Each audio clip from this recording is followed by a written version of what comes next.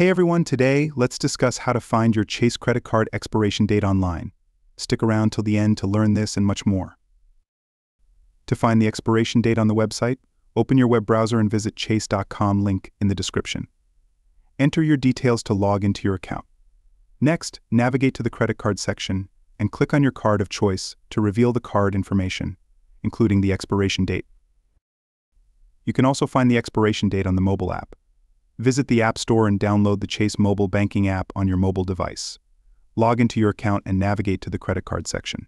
Click on the appropriate card and you can view the card details, including the expiration date.